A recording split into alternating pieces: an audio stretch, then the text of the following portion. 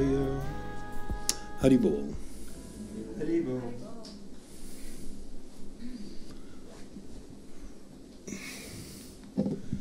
So, continuing from this morning,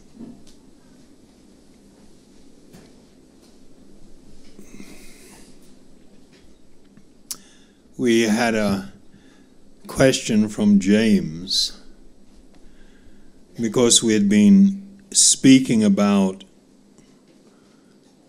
when you are too controlled by passion, it can lead to undesirable outcomes. And we were speaking specifically about anger, and we were speaking about that in relation to how in your life, if you could train yourself so that in a heightened state of emotions, whether that's considered positive or negative, in any heightened state of emotion, don't speak, don't make a decision, don't act.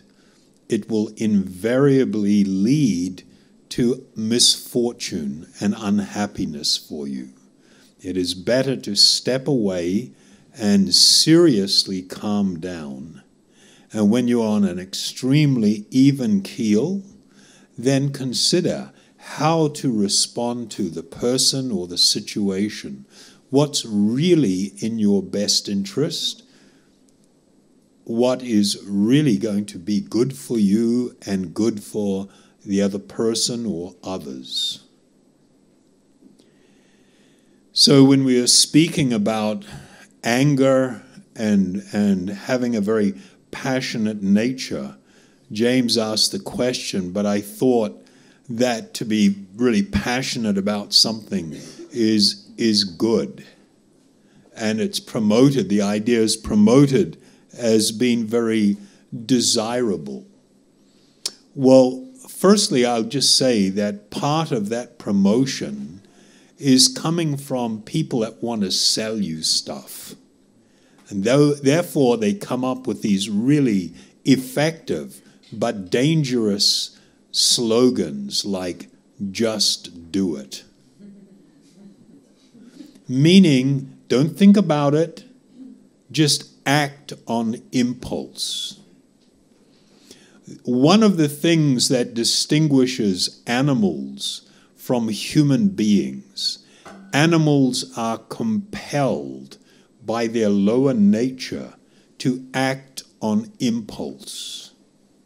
Human beings are meant to have a higher nature where you learn to not act on impulse, but to consider what is in your best interest and what is in the best interest of others.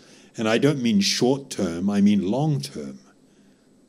And that often means restraining one's desires, restraining impulses, to act prudently. So in answering your question, James, it's a little bit difficult because it's actually a really technical subject, but I will just try to touch on it briefly. One of the things that we learn from the great yoga teachers is that there are three invisible and irresistible forces acting upon all beings, all beings. These three qualities, in Sanskrit the word is guna. This is called the tri-guna. There are like three invisible forces that inspire people to act in three principal ways, and it produces three different types of outcome. These three qualities, one is referred to, and I'll go from back to front, one is referred to as tama guna, which means the mode of ignorance. The mode of ignorance is epitomized by laziness, lethargy, sleep, indolence, and all forms of craziness. All are due to the influence of this particular form of energy, known as the mode of ignorance. So you see somebody that struggles with a drug addiction or alcohol addiction and, are just constantly wasted. This is like the epitome because it's crazy. It doesn't produce anything good. It leads to people's utter destruction. And they become lazy, unable to be productive. So these are examples. Many forms of what's categorized as mental illness. And I'm speaking about this with great hesitation and caution because not according to the Ayurveda, not all things that affect the mind are called illness. A person can be subjected to a whole bunch of different influences. Anyway, we're not going to get into that. This second mode of material nature is called Rajaguna. Rajaguna, or the mode of passion, is responsible for energy to work and specifically to create. And so the big cities that you see are products of the modes of passion. The desire to excel, to become a top-class athlete, to be a top-class dancer, to be a top-rated artist in any field. Any of these things, a powerful businessman, a wealthy industrialist, these are people that are very much influenced by the mode of passion. And then you have this third type of energy. It is called the mode of goodness, sattva guna. Sattva guna means that a person will not be in fact, they will dislike crowded places, boisterous activities, violence. They will seek more simple and quiet lives. They will be attracted to more natural surroundings. This is the influence of this particular energy. So in the Bhagavad-gita, it describes that from the mode of goodness, sattva guna, real knowledge develops.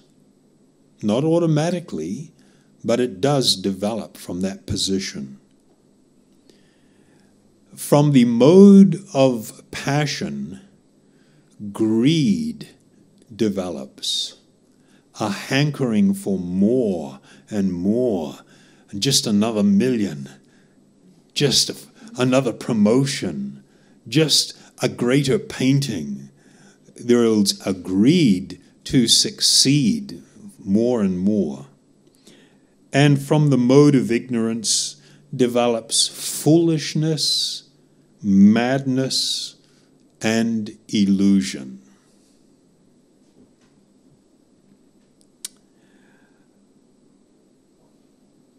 So one of the problems, though, with the mode of passion, it's an ideal influence if you want to build and create.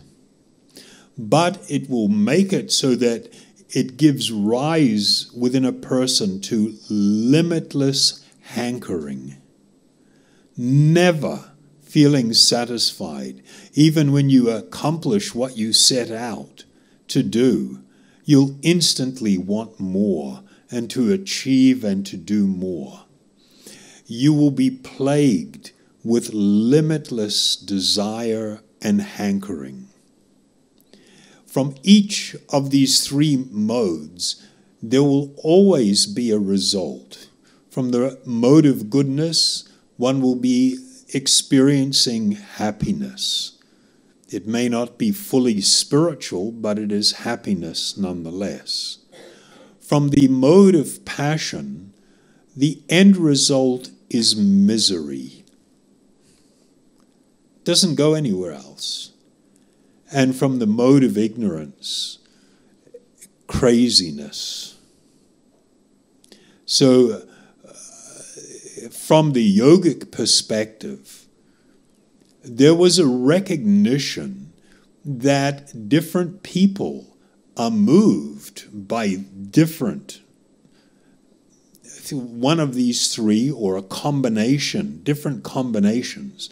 Just like if you have three primary colors and you want to mix, you can take 2 drops of one, 50 drops of the other, and 17 drops of that and mix it.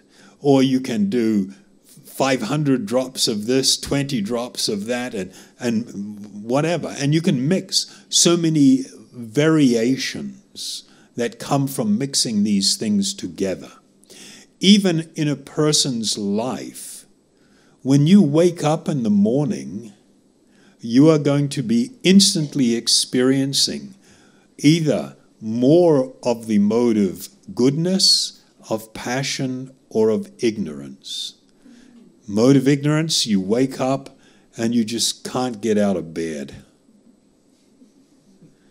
In the mode of passion, you just spring out and you're ready to go, attack.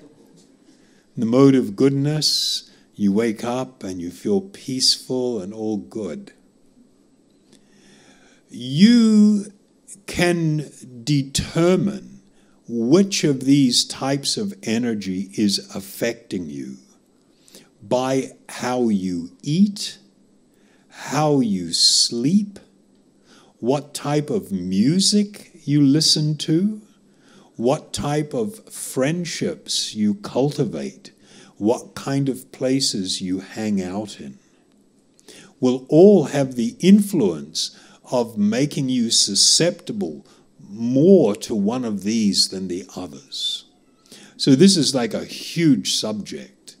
But I just want to say that while being passionate is good if you want to achieve things, the end result of your endeavors will be distress.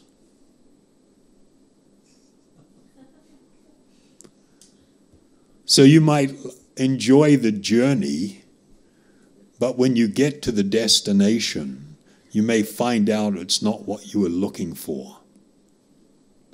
And so the yogis taught people really how to think in more long-term ways. And the reason I'm speaking about it and answering your question is because it has to do with this idea that we were talking about this morning, that actually you do have a good deal of control of your life. You can, wherever you find yourself right now, today, and whatever's going on in your life, it is the result of decisions that you have made and actions that you have taken. And you are experiencing the fruit of that. If you are not perfectly happy, if you are not completely peaceful, then you need to immediately consider what course of action you need to take in your life, what things that you need to do to produce a brilliant outcome in the future. You must start now to build your future. Your future is in your hands. It's not up to destiny. It's not up to fate. Fate and destiny will deal you a hand that's tied to your past karmic activity, and fruits will come your way. But that doesn't mean that's all there is to it. Your decisions, how you decide to live, how you make choices, determines how things are going to pan out for you. So your future is actually entirely in your hands. And learning to make really brilliant choices means that you will have an opportunity for peacefulness and happiness. And that is why what we had been talking about in the morning, learning to step back from desire and emotions, to not just impulsively act on it. Just because you have a desire, why do you think that it will automatically produce happiness? We're not very analytical. We're not very smart. I think just because I have a strong desire, which I have cultivated, remember the verses we talked about? By contemplating the objects of the senses, one develops attachment. Further contemplation in that mood of attachment develops an intense greediness for it, which is categorized as lust. And when one enters that state, the outcome will always be anger. It will give rise to more of an angry nature and character. Learning how to shape what you are going to desire. Learning to think about what is a course of action in my life that will produce happiness and peace. And being resolved to try and act on that means you can determine your outcome, the outcome of your life. And that is why, whether you want to lead a thoroughly spiritual life or whether you want to be a materialist, this is still a really smart thing to do. Either way, your life will be infinitely better by doing this. Yeah, now we get to you. Oh, this is something in addition. This is the one or no? Okay, go on. Could the result of that mode of passion be different upon of the object that you're, for instance, how about being passionate about wanting to know more or wanting to reach to God or help others, you know? Could that result be different in that case? Cultivating a strong desire to know spiritual truth and to lead a spiritual life is not the cultivation of the mode of passion. This is considered the cultivation of not just even the mode of goodness, something that is higher, that is transcendental even to these three modes. This is called in Sanskrit Shuddha Sattva, like pure or transcendental goodness. And then what was your question from this morning? About desires, if there's a way in this material condition to, I said overcome, but then we said we're not even possible to avoid them, but yes, I mean, it's more about how to learn to control ourselves. Okay, I'll just, make this point, and it's really, really important. You have different approaches to spiritual cultivation. There are certain categories of spiritualists or transcendentalists who feel I must cease all desire and I must cease all action. I must completely renounce everything to become free from all kinds of suffering. And I will tell you honestly that that is impractical and actually impossible. the correct thing to do is to redirect. There is nothing wrong with action if it is inherently spiritual. There is nothing wrong with desire if we are cultivating a desire for that which is spiritual.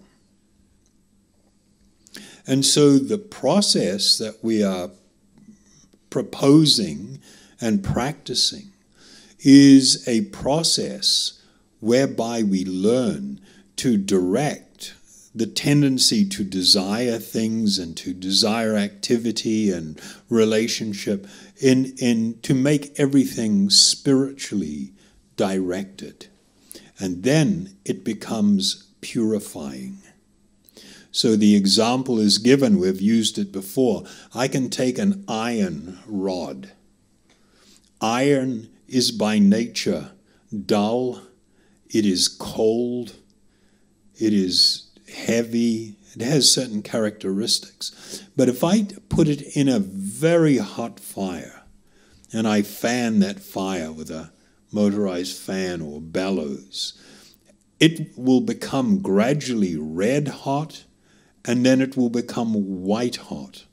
And when I remove it from the fire, it may still be iron, but now it has taken on all of the characteristics of fire.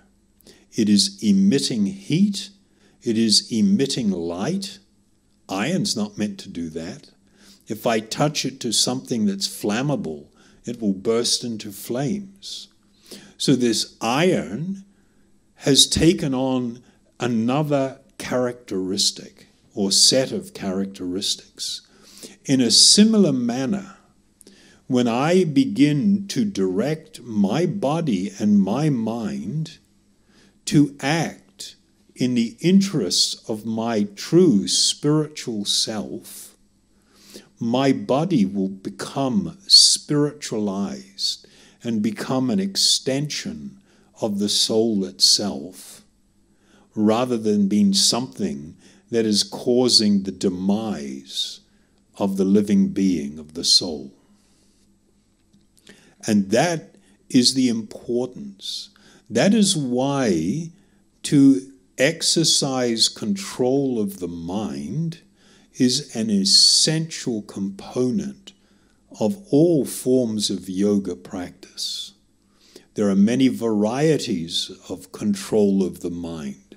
The one that we engage in is the process of the cultivation of a higher taste.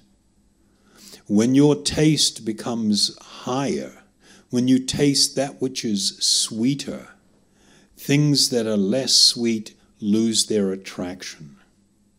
When your only experience in life has been to stimulate the senses and to experience different types of sensual stimulation and the pleasurable experience that comes from that, as we mentioned, that is not the same as happiness. You can be stimulating your senses into a frenzy and be suicidal. When I begin this process of the cultivation of a higher taste, a spiritual taste, through spiritual activity, not non-activity, but spiritual activity, then my taste for the world diminishes, and my taste of that which is transcendental grows and deepens. And a person can come to a position of living in this world, and to ordinary people who look at such a transcendentalist may see them as being just like anybody else. But if you come to know them, if you come to know their heart, if you can observe their life intimately, you will see that they are living a completely different kind of life. And they are experiencing the most profoundly wonderful things. A true spiritual awakening, the development and taste of the highest spiritual or transcendental love. Okay? So it's kind of late, so I think that might be as far as we go, unless somebody else... Is this good? You finding this? Of course, it's incredibly informative. Can you see how it's applicable to your life, or no? And please, don't feel powerless. Don't feel, oh, this is too hard. Hey, you guys were just absorbed in an amazing condition of meditation. When you're jumping up and down and singing these beautiful transcendental sounds, what's going on in your mind? I'm not even thinking. I'm just absorbed in the process of chanting. And my heart feels like the burden has been lifted. I feel good, and I'm just going for it. You know, in the yoga process of trying to shut out all material thought and for the mind to remain in a fixed state, you try and do it. You can't. Unless you are highly trained, unless you have been practicing for so long, unless you've chosen a lifestyle where you cut yourself off from everyone and everything, you're not going to have that experience. And just by walking in here, even if you've never been here before, and engaging in this process, maybe it was only for 2 or 3 minutes. Maybe it was for 10 minutes. Maybe it was for 30 minutes. You're totally absorbed in something and you're not thinking about anything. Right or not? This is an amazing spiritual accomplishment. But because it seems like it's so easy, people will tend to think that it's not so powerful.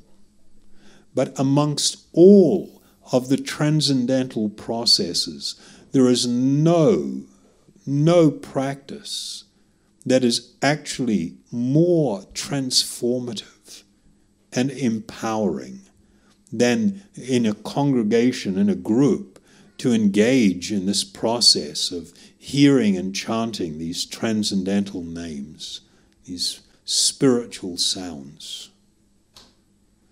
It will utterly transform your life. And even if you only experience it once and you go off on your own, and in your life you make this a foundational practice and engage in it, you will have spiritual realization. You will grow in spiritual understanding and experience. Even just being exposed to it once. All of that is possible. This process is not about acquiring something.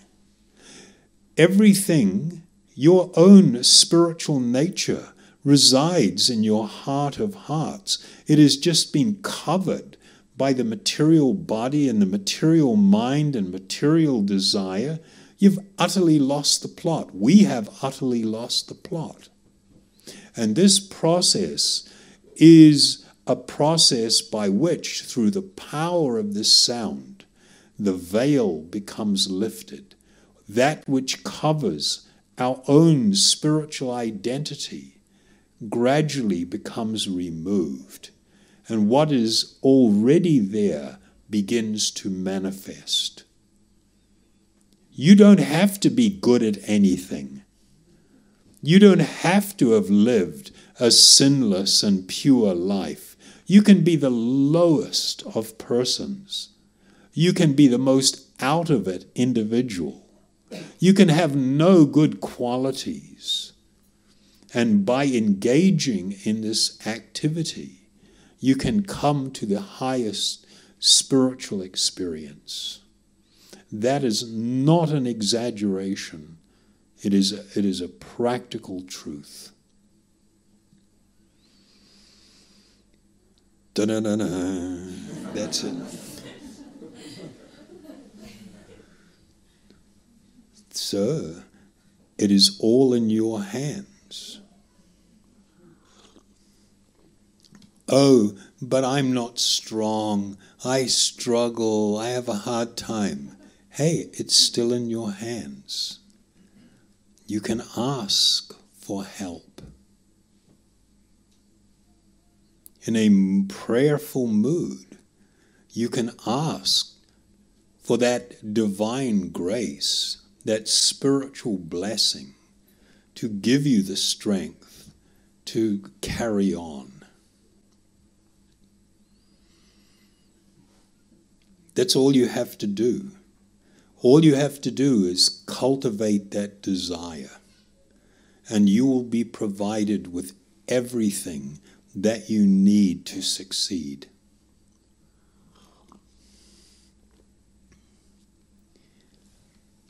Promise. Okay? We good? This is really big subject. And we've gone a little bit deeper into things, but we're still only in many ways scratching the surface. The whole science of yoga, of self-discovery, about the science of the nature of this world, about my spiritual identity, it's just amazing.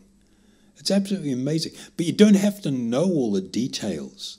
You can have no interest in anything philosophical or anything at all. Just show up and chant. And then take it away with you. You'll be fine. Okay? So, since we had a big, boisterous rock out, I was asked to do something a little on the mellow side. Is that right? Are we still wanting to do that, or what? No.